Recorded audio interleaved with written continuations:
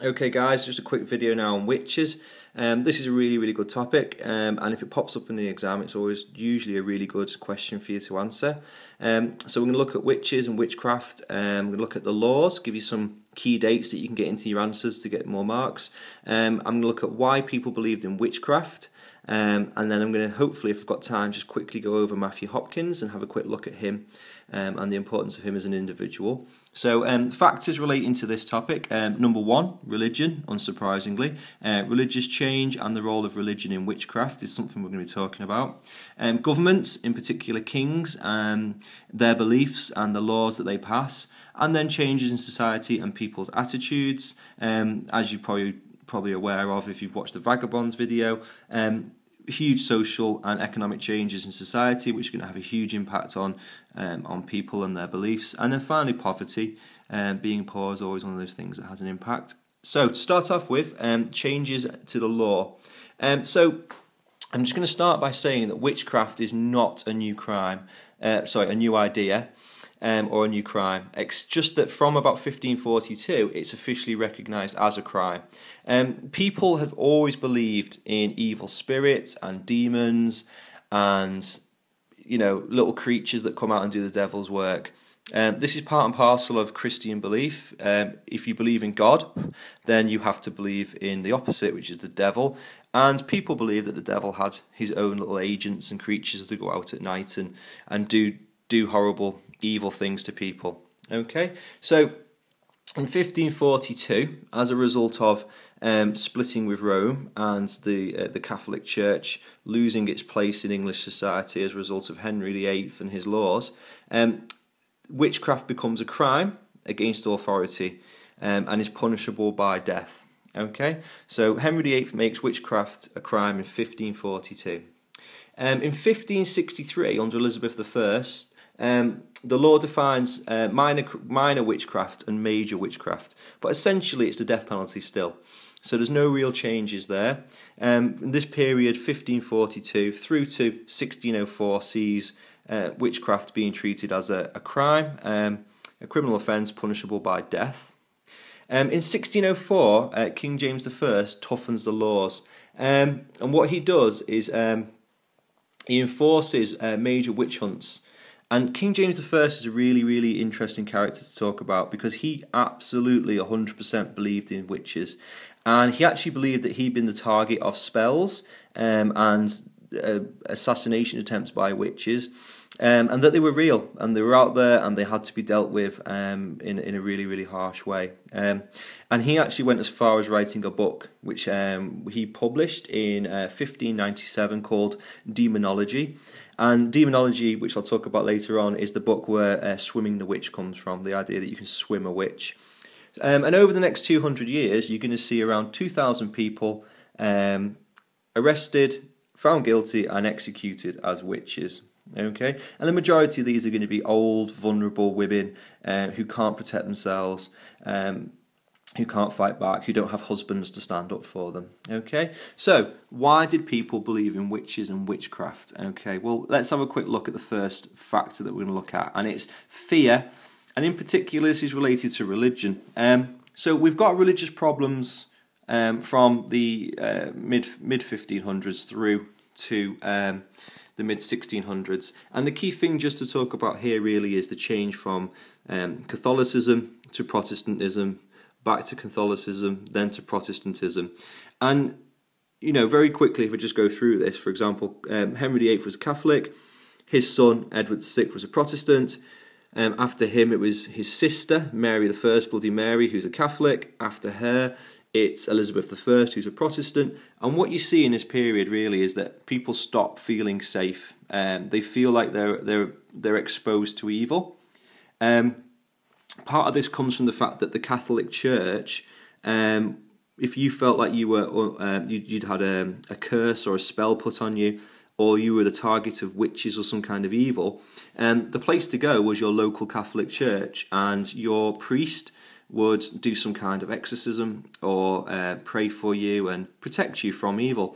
With the rise of Protestantism, and obviously, you know, a complete abandonment of the Pope and the Catholic Church, Religion really did become quite DIY. Protestants and extreme Protestants, known as Puritans, believed that actually, your relationship with God was a personal one, and that actually, as a result of this, you had to go out and deal with evil and witchcraft yourself.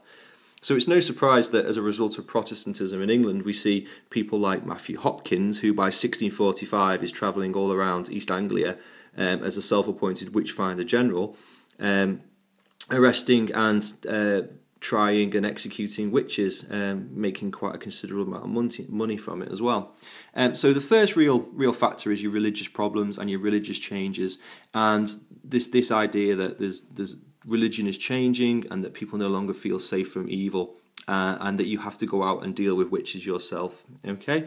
Second one is social and economic problems, and in particular the idea of poverty. So it's very similar to vagabonds. You have poor harvests, you have rising populations, which mean more employment, you have failed crops, food prices are going up, and people can't explain why these things are happening. So, you're a farmer and you lose a full field full of crops, you blame it on witches, you blame it on evil events. Your cows get ill and sick and catch a disease and die. It's going to be the work of witches.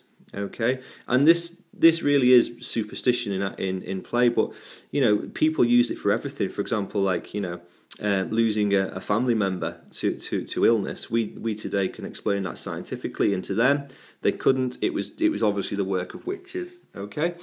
Third point I'm going to make is changes in society. You've got huge changes in society that are caused by social and economic issues and religion. And to make things even worse, in 1642 you've got the English Civil War, which essentially is Parliament under Oliver Cromwell going to war against the Cavaliers and Charles I, who's the son of James I. And this just makes things even worse. You've got neighbour fighting against neighbour, you've got distrust.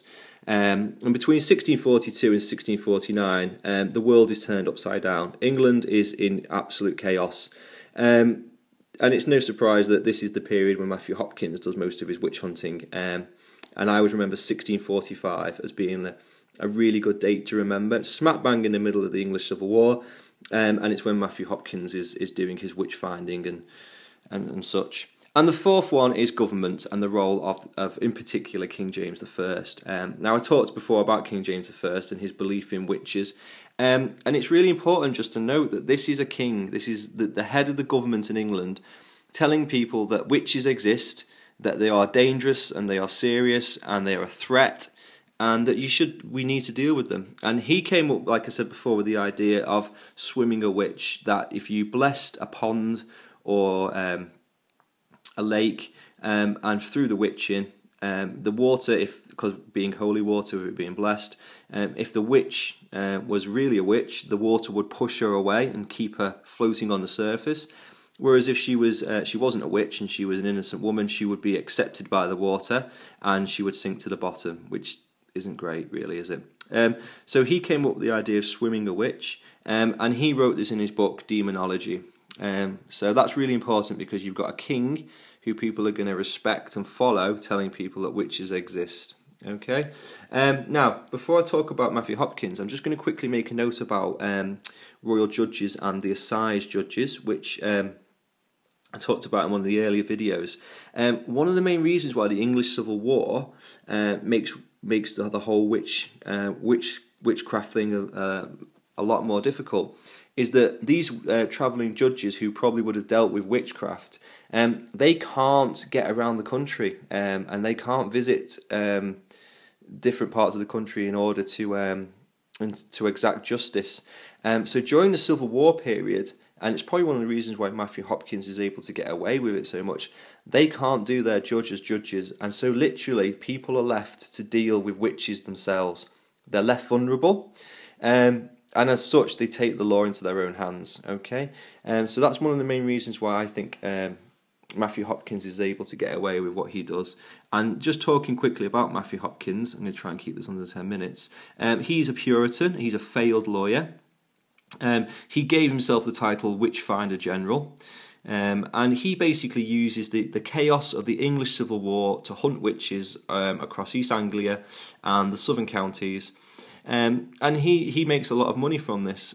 He turns up in a village, identifies what he deems to be a witch, which would usually be a vulnerable old woman who can't defend herself, and then charges the local authorities a lot of money to deal with this witch. I won't have time in this video to talk about identifying witches and the way they deal with witches, but when you're revising this, make sure you know how to identify a witch. So that's your devil's marks, those kind of things, and how Matthew Hopkins dealt with witches and how he got confessions out of them. So things like walking the witch, sleep deprivation, that kind of thing. It's pretty nasty what he did to people. But there you go. So hopefully that's witches covered for you, and there's enough dates and factors in there to help you with any exam questions.